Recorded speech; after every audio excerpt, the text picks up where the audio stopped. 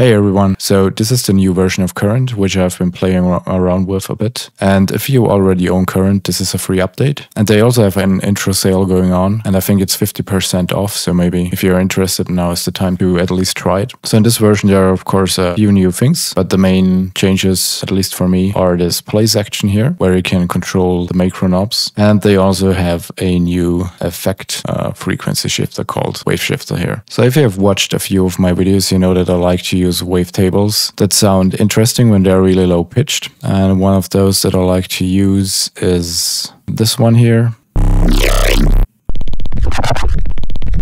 And I also like to combine this with the bend function. So we can start right away, use macro 1 on the position of this and then macro knob 2 on the bend. Let's keep it in this lower area here. Let's also make this a bit wider here. And we can also activate the sub and pitch this down 1 octave. And one of the main modulations that I like to use for this kind of stuff is pitch modulation, of course. So let's pitch this one down, maybe 2 octaves, and then we can go a bit higher.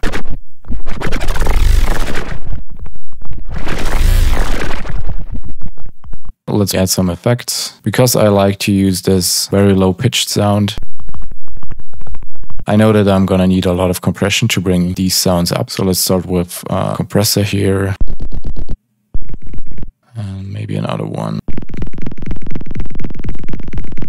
And then also some distortion. I typically like to use certain types of distortion to reduce some of the high end as well, instead of just filtering it out. And this one works quite well for this.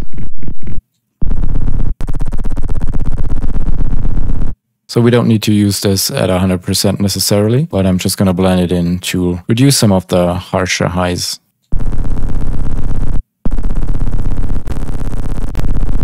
And then of course something that's really nice to play around with the play function here is the morph EQ. So let's grab something like this.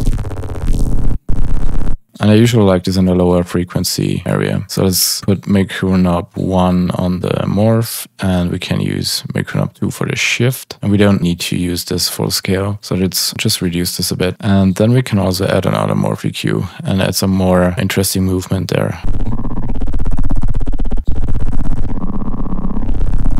And we can kind of switch it around now and use macro knob 2 on the morph and macro knob 1 on the shift. And let's maybe reverse this. So as we turn the knob up, it actually reduces the higher frequencies. And maybe actually we don't need to go all the way down with this.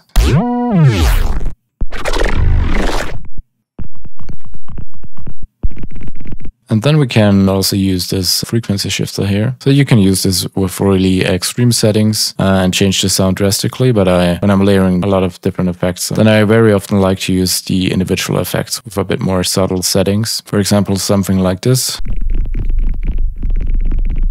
which just gives these lower frequencies an interesting character. So we can use macro knob 1 here because it controls the pitch as well. And essentially I want this to be at 100% when the pitch is the lowest, and we can leave it around 50% when we have the pitch at the maximum. Then I also know that I want some compression at the end. Let's just put this one here. I like to use multiband compression instead of an equalizer and boost certain areas in volume. But I think now it's time to just start playing around with this function here.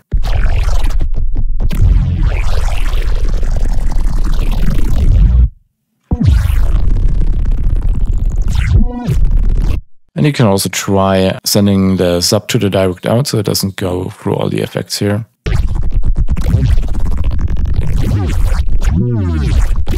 might give you a bit of a tighter sound in certain cases. And if you're going for more of a one-shot type sound, what you can also do is to use one of these curves and put them on a pitch as well, and then add a very quick pitch bend at the beginning to give it a bit more punch at the start. Also set this to one shot.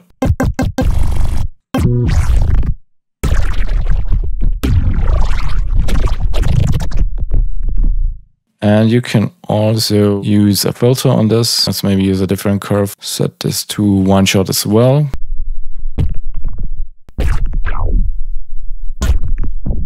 And maybe don't go down all the way. We can use this crossover function here.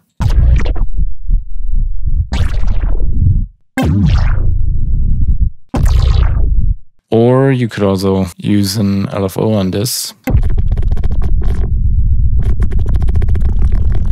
And now you can also use one of these macro knobs here to control the rate of this.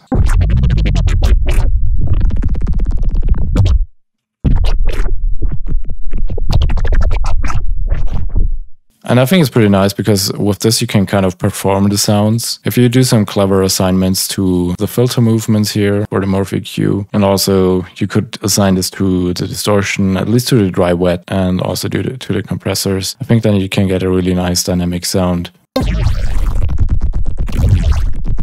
So I hope this gave you some idea of how you can use these new functionalities and the kind of sounds you can easily get with this. So as usual, this will be kind of the start of my workflow. I would spend like 10 minutes recording a lot of different stuff and then cut the best ones out there, probably process them further and layer them with each other to create more complex sounds.